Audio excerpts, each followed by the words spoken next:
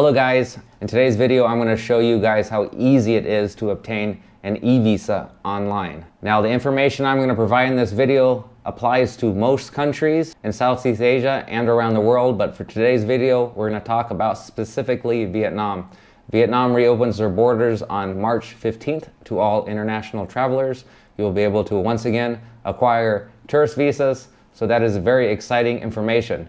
Now with American citizens and citizens of most other countries, you can show up to Vietnam without a visa and you're almost assured acceptance upon arrival, but that can be very intimidating. If you want a little bit of assurance, you can apply for your visa ahead of time. The easiest way to do it is to go to Google and type e-visa Vietnam, or whatever country it is that you are traveling to. E-visa stands for electronic visa. When you hit enter, you're going to be offered a plethora of options, different middlemans, different companies that will help you acquire an electronic visa. They're all going to be priced about the same. If you want the cheapest option, the best bet is to go to the government website and apply directly there and cut out the middleman. If you want a pretty safe option and want to pay a little bit extra for that assurance, I'm affiliated with iVisa.com. I'll provide the link below, and if you want to support me, you can use this link.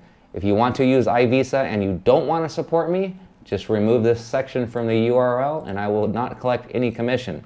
Either way, it's going to cost you the same amount of money. So to get started on this webpage, select the country in which you are from. I'm from the United States, so I have it set to the United States.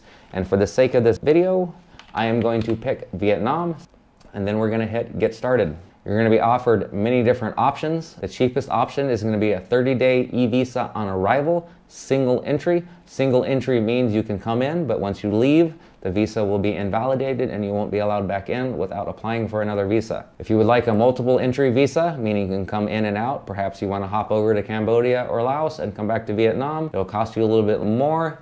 If you want to stay for 90 days, multiple entry, you can of course select this option, but for the sake of this video, we're going to go with the cheapest option, which is a 30-day e-visa on arrival.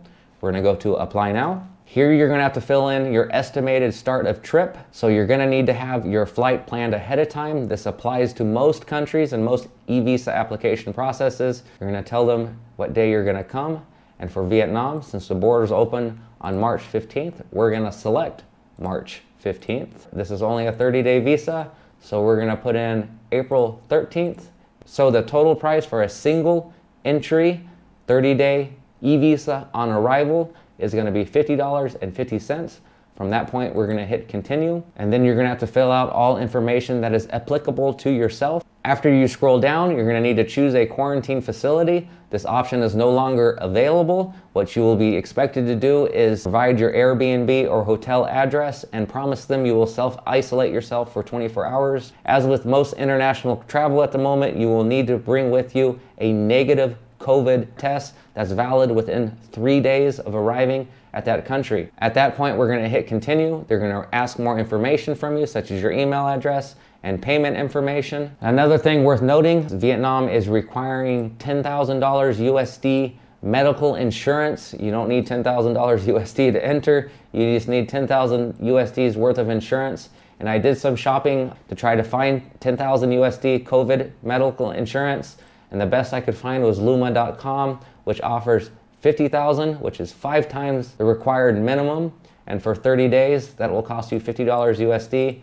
I highly recommend shopping around, trying to find the best deal. Try to get it close to the minimum as possible so you can save some money. If you don't have an American passport, I can help you with that. I made a video a few months ago, which I will link at the end screen. Also, if you need photographs for your passport, feel free to use the iVisa website. I'll provide a link for your passport photos below. They offer a service to where you can take your photographs with your phone and you can email them and they will return the photographs to you in the proper format through standard business mail, and then you can take those to your acceptance facility. I highly encourage international traveling, and I especially encourage traveling to Vietnam now that the borders are reopening on March 15th. I hope to see you here. Thanks guys, and stay awesome.